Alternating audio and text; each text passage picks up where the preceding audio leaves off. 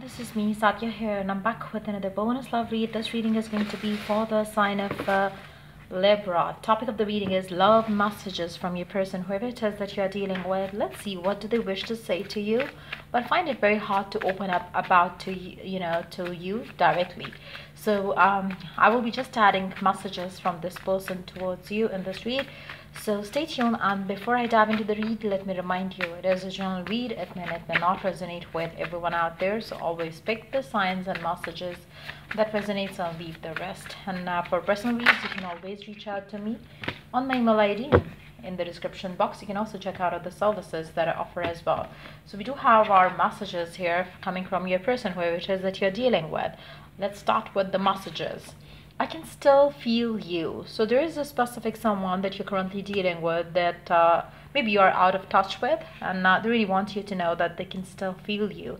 For those of you who are already with this person and you're still with this person, I feel like this person really wants you to know that whether you talk too much or you don't, this person can still feel you in your absence. You have always been right about me. So this person really believes that you are somebody who has understood them the way nobody ever had in the past. I try finding you in everyone I meet. So for those of you who are in separation right now, I feel like your person is trying to look for a person like you in their life, but they're finding it very hard to find one like you. They really want you to know that. I thought to reach out to you many times, but I then stopped myself. So there is a specific someone who is definitely feeling, so much so for you that they want to reach out, but their mind says don't.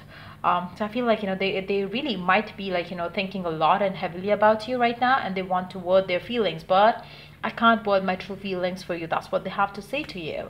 I am your man or woman forever. So this person really has a strong sense of belonging to you. I love you, but I love my family too. For some of you, the family could have been the reason why you guys are not together. For some of you, would you give me another chance to fix things up? I feel like your person really wants to have another chance here in this connection. I love the way you love me. It just feels so right. I know I could have treated you better, but maybe their family came in the way. Maybe they had other things that came in the way for the two of you. But at the same time, I feel like this person really wants to work things now. Financial differences that we have will be an issue. My family won't approve.